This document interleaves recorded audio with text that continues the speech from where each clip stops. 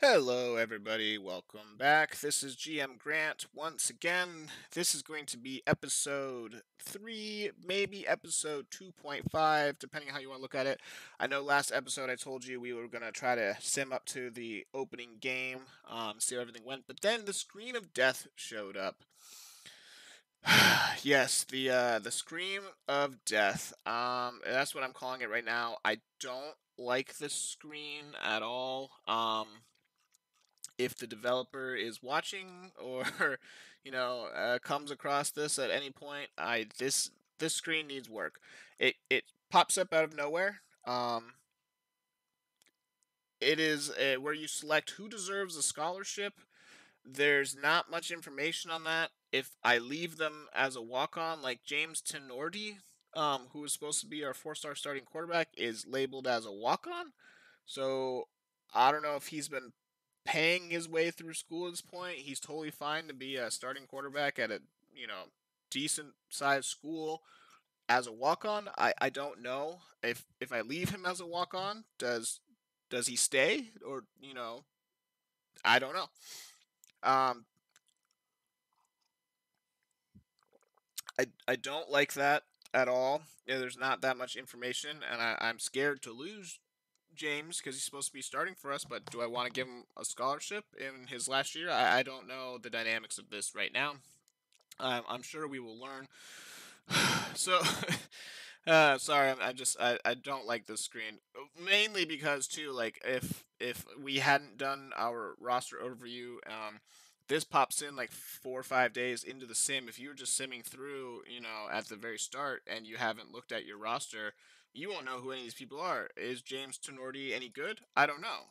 I can click on him, nothing happens. I can't see. There's no ratings or stats, like past stats or ratings or games played for the school, star rating, nothing. They're just names. And when you have 100 names that are randomly generated um into the game, it's meaningless information, but you're supposed to be setting their status for the future on your team.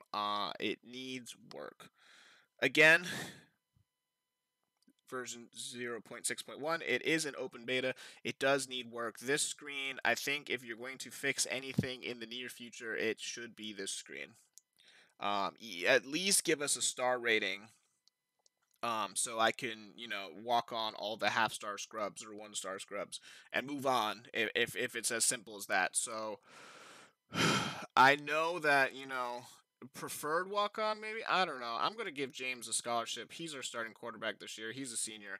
I'm just going to give him the scholarship. Some of these people, like, we looked at our roster. I don't know if any of these people are good. Was Gary Calzaretta one of those 5 star wide receivers we have playing out his final year, or is he, a bench warmer like Rudy, who's, never seen the field? I don't know, and I don't like that. I know Steve Berger's good. We'll give him a scholarship. I mean, these people are going to be gone next year anyway, so if they burn a scholarship spot, I'm not that worried about it. But it is frustrating because I don't want to screw up something for the future just because I don't know who these people are, and I don't know if in the previous screen I missed something. I know that these players are all tagged as walk on, preferred walk on, or scholarship, but I don't know the implications of that, and I don't like building a team in the dark. Like Ryan Velador, freshman, we gave him a scholarship obviously when he committed to the school, but I don't know if he's any good. I know we had the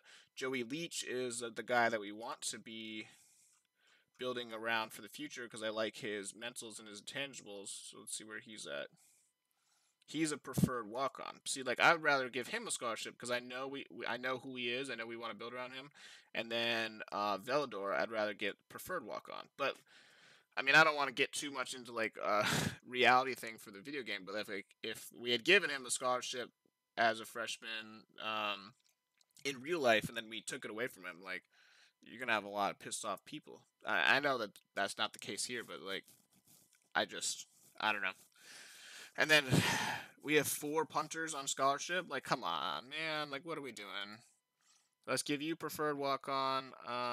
We'll give you preferred walk on. The Freeberry, I know we wanted to keep him. He's already got a scholarship. And then Crawford, I believe, was our starter. But again, I can't even see the depth chart. Maybe just a button to show me the depth chart. something. I'm not gonna complain too much about it. I was gonna try to skip this part for you guys, but it popped up, and I figured why not.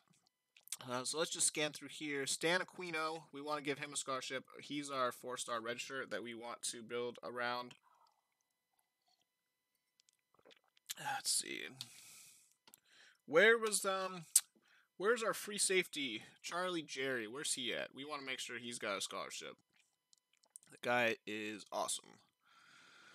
Here we go. So he's a preferred walk-on. I'm gonna give you a scholarship because I love your intangibles. I think you're gonna be a part of our story, Charlie, Mr. Jerry. Again, I don't want to fiddle with this too much. The team seems to not be imploding with the way it is set up currently. I feel like I just want to maybe just click done to see how it is.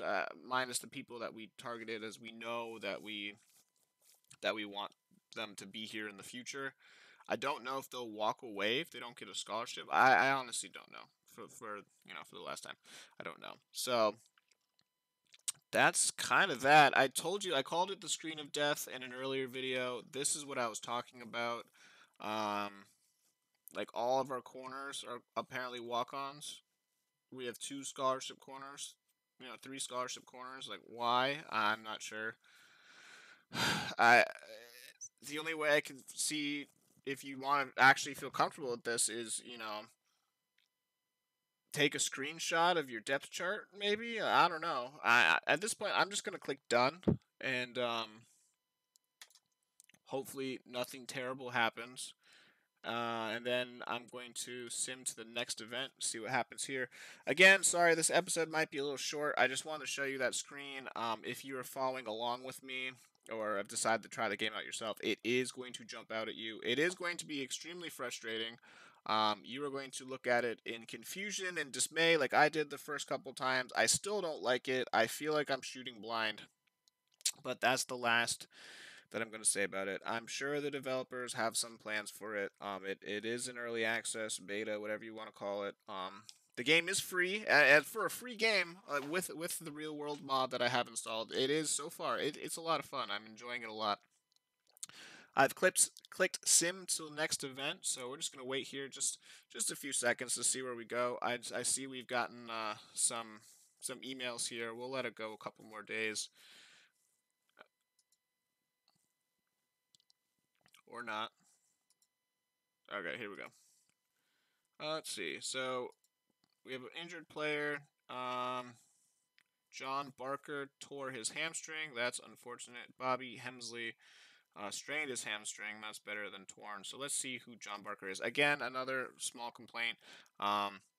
There's no hyperlinks. I cannot click on John Barker to see who he is. I actually have to remember who I was looking at. Go back to squad. Sort by name. And this sorts John Barker. So he has a teared hamstring. He's a 3-star tight end freshman. So that being said, we're just gonna redshirt him. We'll just redshirt him. We'll give him a medical red shirt, and I'm sure he'll be fine. And then player back in action. Bobby Hemsley's already returned. Oh, it's actually still simming. Oh, okay. I actually don't know how to stop it from simming now. So, I thought that looking at your email stopped the sim. So that's actually that's kind of a cool feature. If they fleshed it out more, like sim the next game or sim to this, a specific date, but you can still like read your emails as it's simming. Most games, I play a lot of FHM and OOTP. If you go to try to read your email during the sim, it stops the sim. So that's kind of cool that it has continued to sim as we are reading our email. I do like that. We have simmed to July 22nd. What was the event that made it stop here? Is there anything? Doesn't look like it. It just stopped on its own. Unless it's just delayed and it wanted to stop the sim and it didn't. I guess we can go back and peek at our recruits this time, see what's going on. So we still have our 5 5-star recruits that are waiting on their decisions. Let's ask for a meeting. Declined your invitation for an official visit. See, that's not good. What about you? He accepted. So that's good. The Martin Skorupski accepted. Let's see. Jerry Dawson accepted. That's good. And then Paul Melville accepted. That is good. Um, Shelton declined to come see the school. That is unfortunate. You know what? We're going to send him a brochure to maybe change his mind. Maybe a postcard from Stillwater. Like, come visit us. So, if you remember, Shelton is um, the #1 player in the country, and if you can see here, this is starting to fill out as well. So if we go to our recruiting board, you can see our watch list over here. People are kind of keeping an eye on. We got some freshmen in high school that we want to watch, and then some 4-star seniors and such, which we are going to mail them all brochures. I really don't know what that does. I'm imagining it as like a postcard. It does cost some money, but this is starting to fill out here. So as you can see, Stanford has offered them a scholarship as well. So I'm going to assume that since he rejected our invitation for a meeting to come see the school and meet with us, that he's probably leaning on going to Stanford. I'm not sure. If you look through here, the top recruits have started to get offers. UCF offered a scholarship to the #1 punter in the country. Good for him. Let's see. Washington's got some people, and then so like this guy, Scotty Dobson, 6'2", 250. He's kind of a prototype defensive end. Look at all the interest he is gathering from big programs.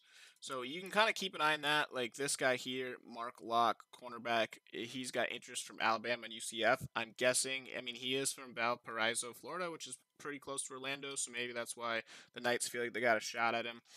But in real life, I would assume that, Alabama's going to get the, #1 cornerback in the country over UCF. But we'll see how this game plays out. This guy here, Michael Miller, 5-star defensive end from Texas. He's got 4 teams who have offered him a scholarship. So, like I said, the recruiting gets pretty competitive pretty quickly. And if we go back to the schedule, not that schedule, the calendar, in August, senior visit day is, kind of what we're all angling for. We want to get those visits scheduled. So I'm going to go back to people who have high interest in me. So we do have this offensive tackle. Oregon and Nevada are looking at him, so he's kind of an out west person. He's from Oklahoma. We're going to make him an offer. Cornerback, he's got a bunch of crap programs looking into him. He's position ranked 13th. 7th ranked in the state. I think I'm going to make him an offer too. We should be able to beat out Central Michigan and the Miami of Ohio Redhawks. Notre Dame's the only program interested right now that I'm a little bit worried about. So we're going to make you an offer as well. Don't really know if we need a fullback, center, tight end. We don't need any tight ends. And then we were looking at Dell Dickerson. I can see here Michigan has offered him a scholarship. I don't want to miss out on him. We need wide receivers. Whoa! Mr. Joe Uzquino. He has 5 schools interested. Michigan again, Mississippi State, South Florida. He's got some decent programs interested in him. He's only position ranked 27, but he is a 4-star recruit. He is from Oklahoma. I'm gonna make him an offer too. We're just gonna blow up his world. He's a really popular dude. Same thing with this linebacker. Kansas, New Mexico State, Florida, and UCF both interested in him. I think that's very interesting considering he's from Central Oklahoma. Let's make him an offer as well. So as you can see, we let a couple weeks go by, kind of see where people shake out, see where the interest. I actually don't. Let's check to see if any of the interest has changed. Is there any low interest players now? No. So I wonder if that's static. So medium's kind of the baseline, the low. So no, just kidding. So Shelton is now at a medium interest. He was at a high interest, if you remember. That's why we targeted him right off the bat. So it looks like this interest can change dynamically over time. Has anyone's interest rose for us? Yes, this prior guy was not here before. We'll put him on the watch list. We'll put you on the watch list as well. No one's interested in him. A 4-star center, position rank 13. Yeah, we'll make him an offer too. And then excellent. Still got this guy. So he actually raised in grade already. I don't know if that's because we're keeping an eye on him. So that's good. We already have him on our watch list. So anyone else you want to keep on the watch list here? 2-star recruit, wide receiver. Probably don't want. Yeah, probably don't want him.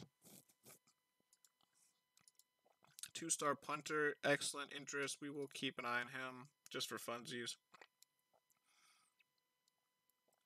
And so currently we have 16 out of 30 recruits targeted.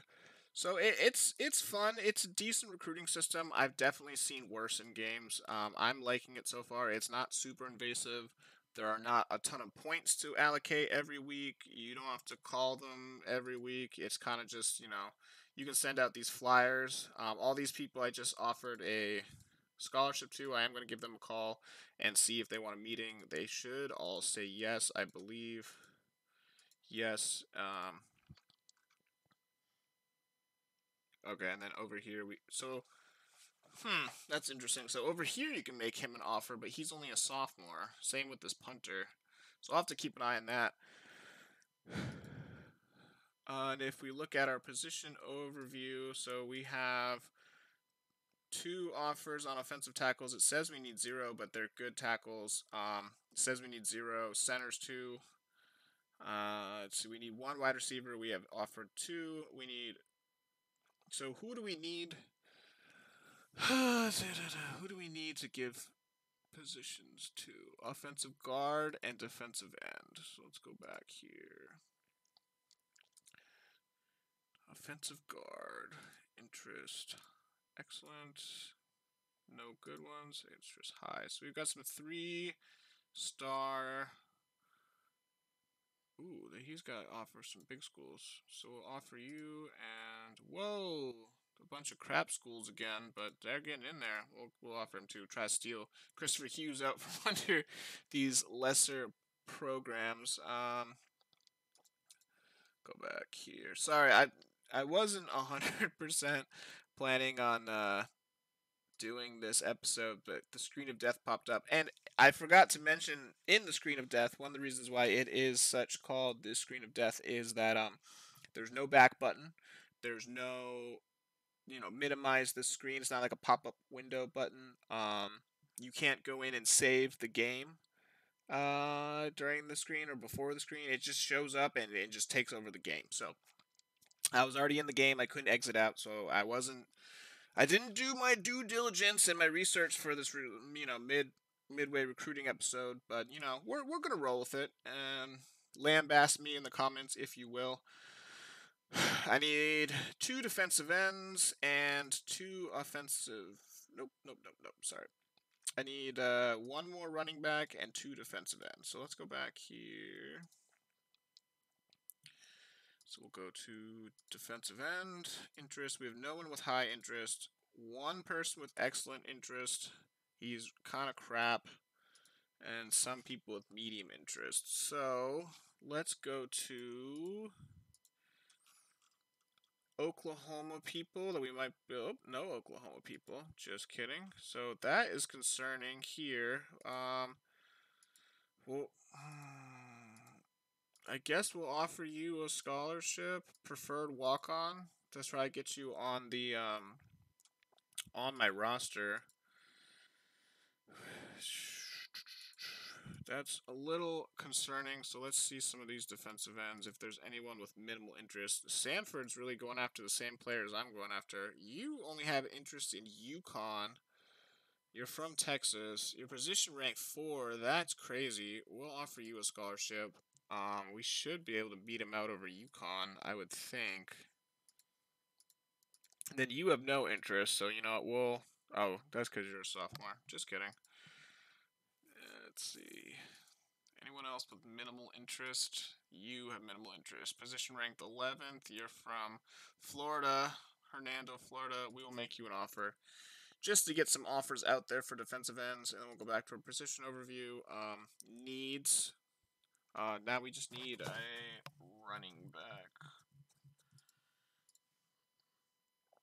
So let's go in here. Running back. Okay. So that's what do we got? Anyone with high interest? Yes, 2 3 stars. So who would we want? Sanford again, man. Sanford is targeting all the same people we're targeting, which I find very interesting. High school is Collinsville 6th grade center. These auto generated stuff's kind of funny sometimes. So let's look at between these two. So your position ranked 42. Your position ranked 73. You're 5'7", 180. That's kind of a prototypical running back. Same thing with you. You're a little on the small side. But you are from Oklahoma. Both of you guys are from Oklahoma. So let's give them both an offer. We'll see who's interested.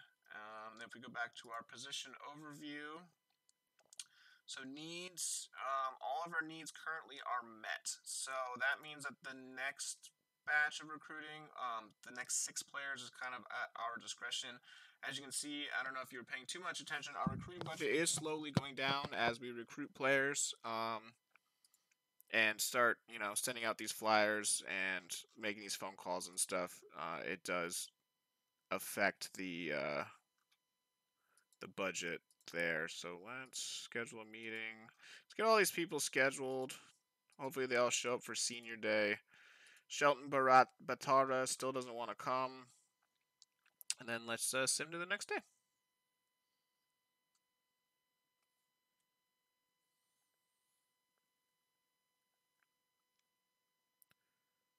Alright, time to schedule this year's preseason practices. You're allowed to select 25 days. Click on any day number to select or deselect it.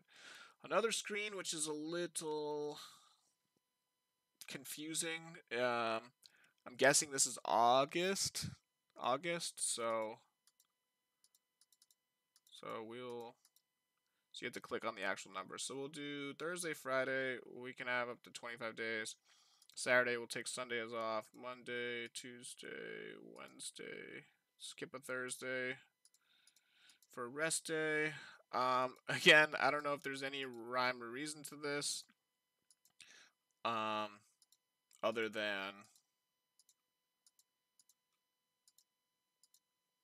and then right before the season starts, we'll practice all the way through there. I don't know if there's any rhyme or reason to this. I don't know if this is going to affect too much. I don't know if I should just practice the whole month or what, but we're just going to click done. And we're good to go. So we're about a month out from our next game. Sorry if this episode was a little bit all over the place. I wasn't expecting to do it so quickly, but it's done now. Our recruiting, I feel good about our recruiting. If we can get some of these people to accept some of these offers, I'll feel a little bit better about it. There always is a chance in these games that you give out all of your offers, you feel good, and then everyone stiffs you at the last second, and you're left with a really shitty, really poor recruiting class. And that's always a bummer. So hopefully that's not happening to us. I feel decent though. And like I said at the end of last episode, next episode we will get into the game. So 3 episodes in, we've done a lot of recruiting, a lot of roster overview. Next we are going to be doing the opening game against Buffalo. So that's that. Thanks for tuning in. Again, sorry this episode was a little rambly, a little disorganized, but we had to get some of that preseason stuff done. And like I said, once it pops up on your screen, there's no way to get around it. So thank you guys for tuning in, and I will see you next episode for the opener against Buffalo.